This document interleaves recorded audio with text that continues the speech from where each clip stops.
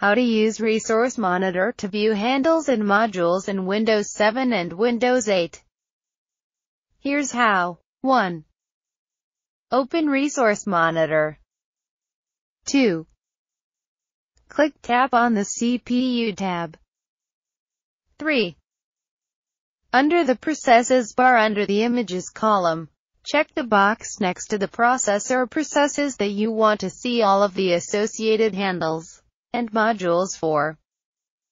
For example, the wlmail.exe process for Windows Live Mail. Note: selected processes are moved to the top of the Images column. To clear all listed processes, check boxes. Uncheck the Images box.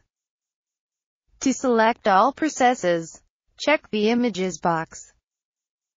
4. Tap on the drop-down arrow to expand the associated handles and associated modules table sections to review the results of the selected processes. 5. To search for specific handles. Note: this will allow you to search for specific handles in the associated handles table to refine the results from step 4. A. In the title bar of the associated handles table, tap on the Search Handles box. B. Type the name of the handle you want to search for, and tap on the search icon.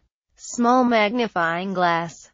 Note: the search string is not case sensitive, and wildcards are not supported. You can type all or part of a string to search handles. For example, searching for C program files will return all handles with C program files as part of the handle name for the selected processes. C. Check or uncheck more processes. Step 3. To also filter them with this same handle search. Tip: click on the swirled arrows icon to refresh the search. Tap on the X to go back to seeing all of the associated handles and modules for the selected processes. That's it.